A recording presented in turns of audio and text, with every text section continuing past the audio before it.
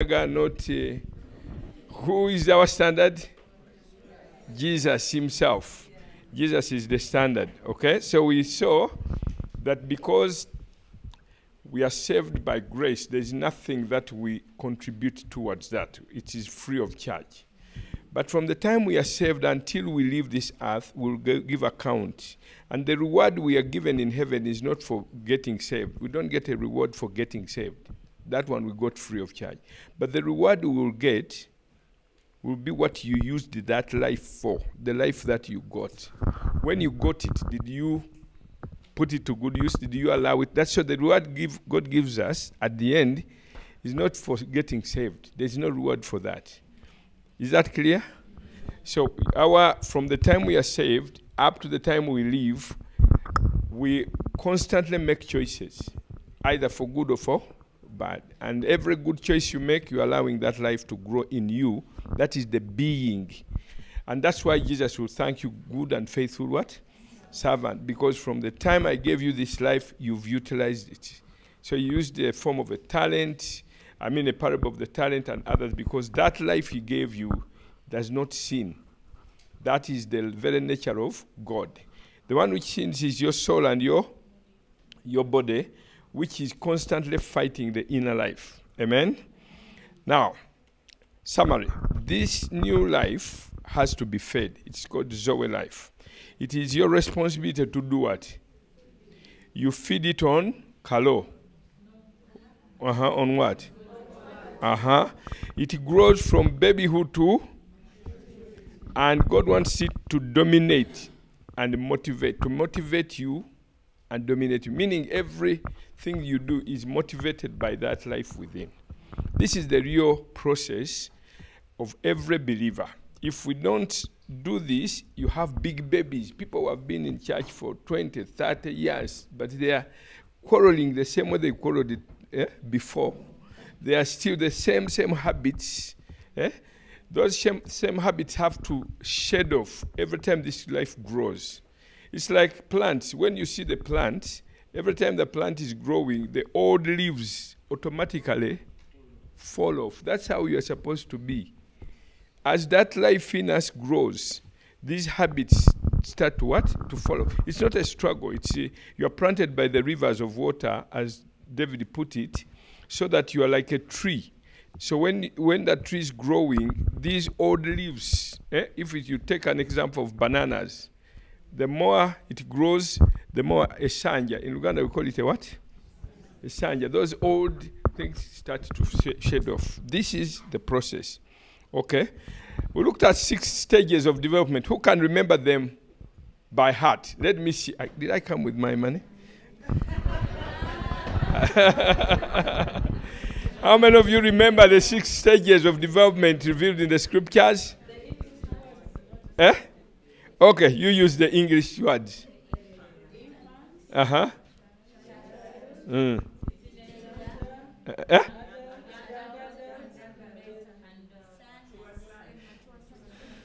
Okay, now you can copy. Let me put it there. So we looked at these stages, and I put them here for those who are sufficiently interested in the study of the word, and you who are supposed to teach and disciple others. This is the process everybody goes through. Let's use the red word. The first one, nepi. Second, third, fourth. So this is the process. Those are the 6 stages. And we see Jesus referred to each one of those, and I put those there. Go back, and out of these characteristics I put here, you can easily locate yourself. How many of you are able to locate yourself? You not tell us, I'm so glad. You are able to locate yourself. Is anybody bold enough to tell us where you found yourself? No, I don't. Okay. You don't want to tell anyone. Praise the Lord. This is very important. This is self-assessment. Okay? So you mark yourself every day, print it on a big sheet, and put it in your bedroom. So that when you come back, you say, but have I really moved? Since I got saved, am I still? You see the Corinthians. Paul told them, you people, you should by now have been mature. Look at where you are still. You are still taking milk. You are nepios. So use that word, nepios. The Hebrews. By now you should be taking meat, but you are still taking what? Milk. Because nepios take milk. Now this one is now a child. This one is now the stage of what? I think child. Isn't this a child? This is a child now. The baby is much smaller. But now this one is a child, paidion. Okay? So, but the characteristics will help you a great deal. And I put them there intentionally so that you can really mark yourself. But if you're a pastor, you check on all the people you pastor and say, how many have I moved from Nepios stage to Huios? Yeah? Because when you appear before the Lord, you will take two harvests. The first harvest is what? Being. How far have you grown? But if you have not grown, can you make your congregation grow? So they will also be mature because the sermons you give them will be milk. You yourself are taking milk. Can you serve meat when you yourself are still taking milk? So that's why you need to grow yourself. Currently, we have so many leaders who are babies themselves. Bishop talked about it. They don't wait to be sent. They just went. They were still immature. They needed a lot of help, but they wanted butala. They wanted this. So they can't lead others to maturity because all they think that by building a big thing, an organization, a big name, that's not spiritual maturity necessarily. No. Because people of the world can do that. They can use mental gymnastics, speaking big words, and build a big thing, a big organization. Building a big organization does not mean you've actually have grown. No, that's very, very important for us to see, especially nowadays, when you have so many people coming up all the day. They don't wait to grow. They are not ready to serve anybody. They are not ready to submit. And they are not mindful about growth. But they are building big things. Yes, that's a big, big issue. They don't even work with each other. No, that's how you tell. There's always competition, jealousy, what? That's why we have that kind of confusion. Especially when they get on radio, TV. So you get so much confusion in the body. Yeah. So you don't want to be part of that confusion. That's why we are telling you. Here, what we do here is to equip you so that you can really tell. And if you see the majority of the people you are associated with are in a POC group, you realize, that means this is where I am myself. Because if I'm enjoying this company, that means all of us, we are like this. So you're not growing. And those people will not also help you to grow. Because that's all they, you find very few children of character who enjoy the company of, normally if there were others, she would be running to the other children because they always enjoy the company of your, your peers. So that is what is important here. So make sure, have you taken a photograph of this? You are getting free of charge. Many, many hours and days and months of study for you. You are, Jesus said you are reaping where you did not sow. Praise the Lord. So I want you to go. You can add more here in this column here. You can draw it and use it for you to disciple, especially you who are dealing with children, who are dealing with ministries, who are dealing with your staff. All of us are responsible to raise up leaders. Okay. Now we also saw, you remember this? You see, this is a typical example. Somebody is born again at 25 years with a lot of taking 8 meals a day of kalo, of shabwe, of matoke. But when it comes to the word, it still remains what? Nepi. At 25, at 30, you see here the bios. This is your natural age. Then the one on top, Zoe, is your spiritual. That's supposed to be. You're supposed to be growing. Within about 5 years, somebody should have moved from Nepios to Paidion. Within about 10 years, you should have moved from Paidion to Technion, and so on. But you still physically you continue, but spiritually you stagnate. Amen? This is a summary that I want you to go with and put it before the Lord in prayer every day. That's why I want you to put it in your bedroom, so that you look at it and remind yourself, am I growing? Am I developing? One day I'm going to stand before the Lord and I'm going to be accountable. Every day and every choice contributes to this process. Bishop, you mentioned why a large number of born again don't have appetite for the word.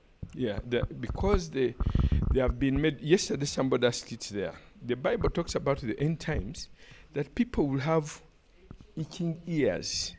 They will heap upon themselves teachers who only speak what they want to hear. If you are used to someone is just say, "Oh, you are Chitaronyo, you are wonderful, you are yes." So people just come. It's like in the world, what do they call it? Motivational what? Motivational speakers. People want motivational speakers because they are depressed, they are anxious. So they come where they can be what? Motivated. Now the word brings motivation, but in a different way. Today or during this weekend, we don't only motivate you, but also we prick. We challenge you. You understand that? You live happy, but you're also challenged. You realize I have something to what? To do, not just to say, Musomose, you've crossed. Yeah, so somebody goes back and says, 2 seconds. No, so there's nothing for me to. So then the other issue is, as you rightly said, if you don't encourage people to read the word, no amount of your speaking will change them. It's the word that feeds this life here. If all you are speaking is motivation, is just to tell stories, so people laugh all through the sermon, and they go back, you get there. Guys spoke. But were they challenged? Did they repent? Was there sin that you know? Somebody should leave, like we left yesterday, we went into the woods, and you had time with God. There has to be something that moves you. Does that make, yeah? Do you understand what I'm talking about? I'm not saying we shouldn't encourage people, but you should both combine both the encouragement and the challenge. They should go together. They came downcast, they have had a testimony, but then there is also a challenge for me to grow. I cannot remain there. Do you think God just allows us to just allows to be lousy and what? That's why God allows these challenges to come our way. No problems comes to you without God's knowledge. But why does He allow them? Those challenges will make you better if you move with Him. Does that make sense? Yes. So that is the point. Remember the word, and I'm going to end with that shortly. Okay? Now, how do we change? How do we grow? Practically, I want to give you a few things for the practice, and that's what Bishop asked. And I'm going to end with that in a few minutes. There are 3 steps, and they are outlined in Ephesians chapter 4, verse 22 to 24. Let's read them together. 22, 23, and 24. That you put off concerning the former conduct, the old man, which grows corrupt according to the So the first step is what? The second, and be renewed in the spirit of your mind. How do we get renewed? The word of God. God wants to download His thoughts so that they come in us. Then 24, and that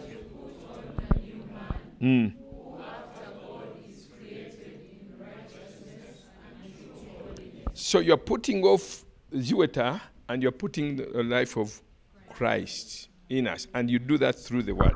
So you see, the put off the old man. What is the old man yesterday? What word did we? That is the bios life, the natural life. It combines your soul and your body. That is bios life. Then, how? By the word.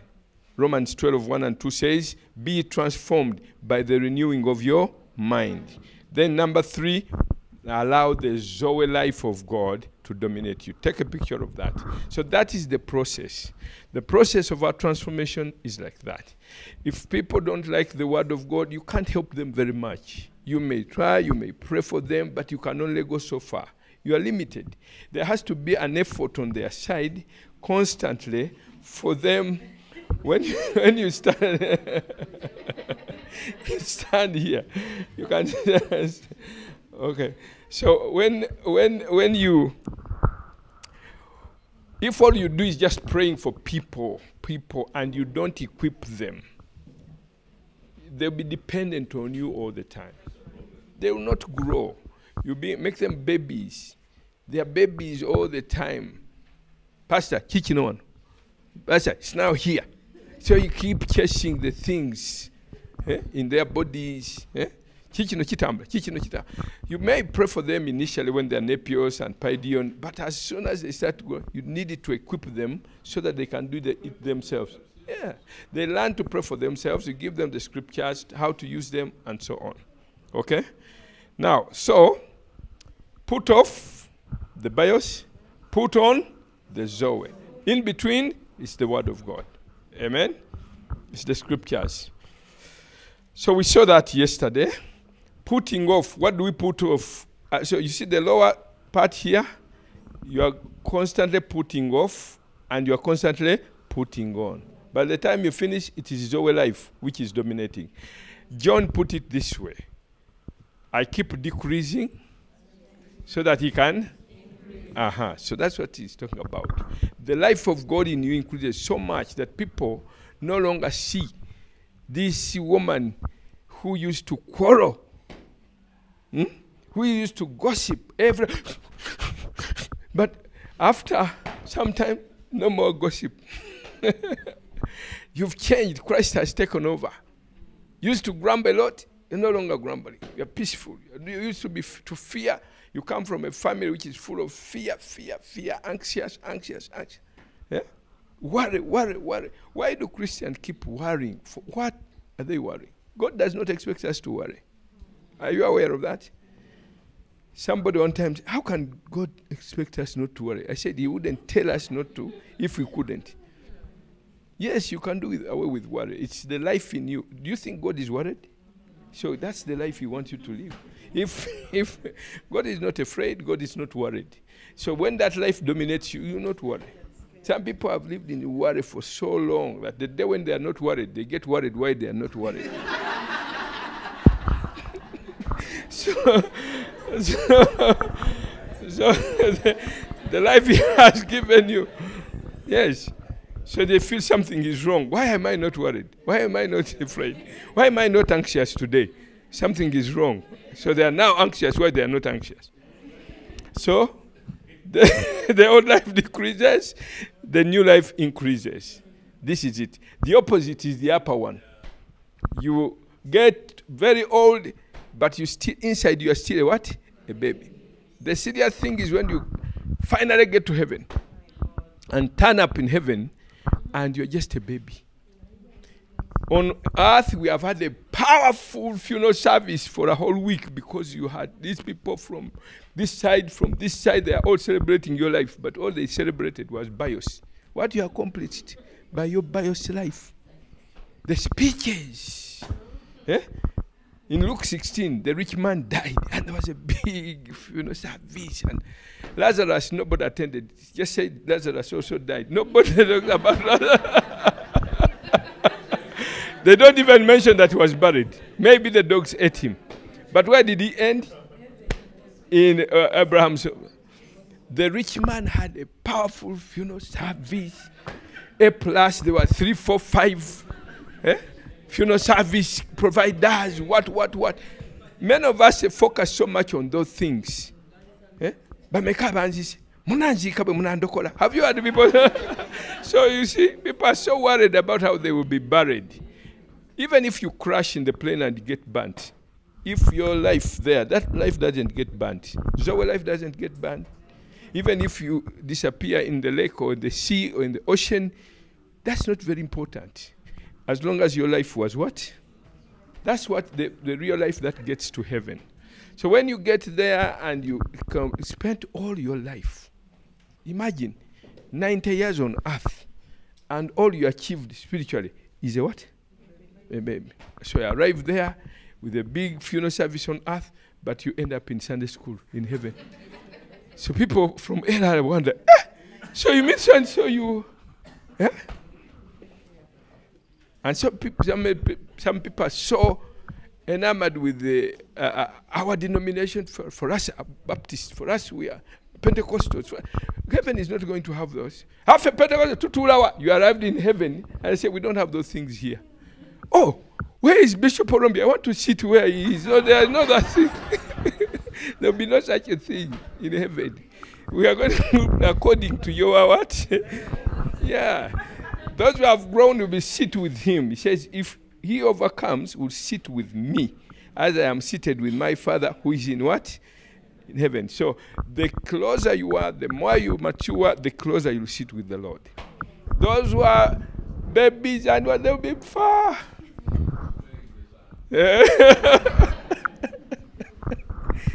Okay. Now let me requote that verse which Bishop started with. Let's read it. This book of... But how often? Why? You see the doing? Yeah? For that.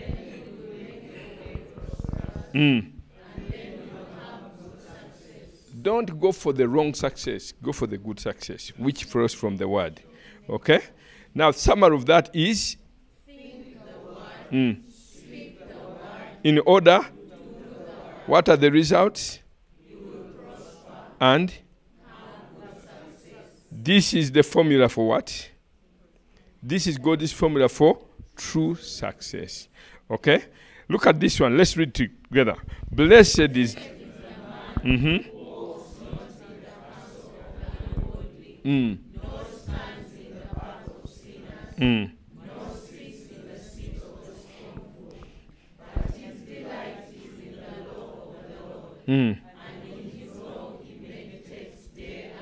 The key is meditation. Meditating is the word. How often? Day and night. The same way you eat food. Man shall not live by food, this physical food, but by eating the spiritual food, because man is spirit. Your spirit doesn't eat calories, it eats. And that you do that by meditation. Okay? He shall be like a tree.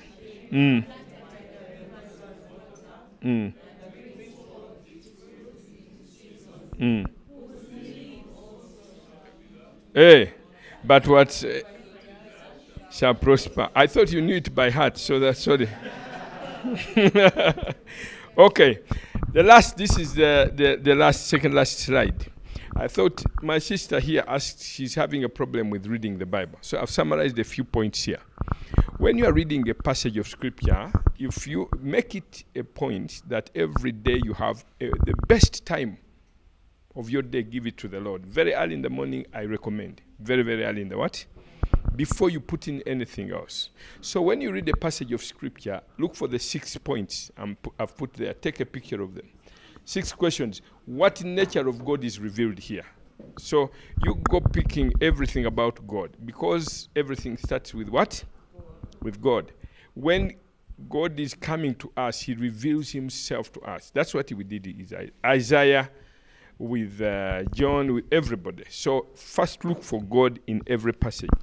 Number 2, what do you look for? Because they are opposites, you'll quickly see that God is this, and look at what man is. These are very important. It takes a long time to understand this, but it's very easy if you start to practice it. The second question, you look for the nature of man, because you'll quickly see where you need to pray. You yourself will find yourself there. Is there a command to obey? Is there a sin to avoid? Is there a promise to claim? Is there an example to follow? this will be a guideline for you. You understand, sister? This will make it very easy for you. So suppose you go through those, suppose the whole chapter is 20 verses. Go through the 20 verses, find God. Read it again, find the nature of man. Read it again, find if there is any command. By the time you've gone through that passage, it is started to sink in you. Does that make sense? It is washing your mind because the word washes. But it's practical because it's helping you to find yourself out. And by the time you finish, you pray according to what you found. But you, suppose God is kind and you are not kind. So you say, Lord, I really need the life of your life to flow into this area of kindness. I already have the kindness in me, but I'm not allowing it out. The love of God has been shed abroad in my heart, but I'm not loving. So I'm praying that this love will start to flow. It is all deposited there. It's just that this bios, yeah? Remember, the love of God is already inside. You're not asking God to bring it. It's already there. The love of God is shed abroad in our hearts, Romans 5:5. So the love is already there. You only need to what? To release it. So what is it that is stopping it? It's the bios what? Ziweta.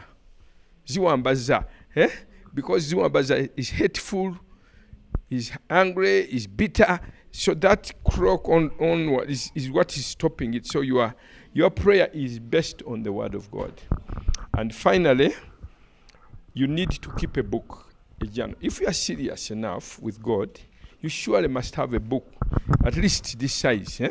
This one, and I've encouraged all of you, always have a book at least this size and more. Because if you use the small ones, they will get lost very easily. If you use papers, the lifespan of a paper is only a day. You may end up using it in the toilet, losing it in the toilet or what. So you get a big book which cannot get lost. And make sure you write your meditations on a daily basis.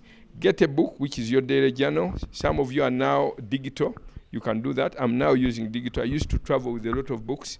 Now, I use digital. But you can use the book. Write down your daily meditation. Pray through those passages that you have analyzed. Note the impression. This is very important, how you learn to hear God's voice. As you read through this passage, you'll get impressions from God. It may be pictures, it may come like a picture, it may come like... But once you teach your mind to calm down like that, you'll start to hear his voice. He'll give you impressions, inward witness, all that. That's how he guides you. And when he sees that you're taking it seriously, he'll give you more. Why should he give you when the ones he's giving you, you're not taking them seriously? That's why you write. You write everything. Write the date, write three things: the date, the day, the place where you are, and the time. Yeah? So you say Prayer Mountain on Sunday, the 8th of June, 20. Yeah? So then, when you are going back after a year or two, you realize, hey, in 2024 February, the Lord told me this. Look at what happened there. That helps you a great deal. That will help you to follow the guidelines the Lord has been giving you. So you start those impressions, will make you combine them, and you see where God wants you to go. So every year you go through them, and this will your key issue is spiritual what? Development. You grow and you become a giant.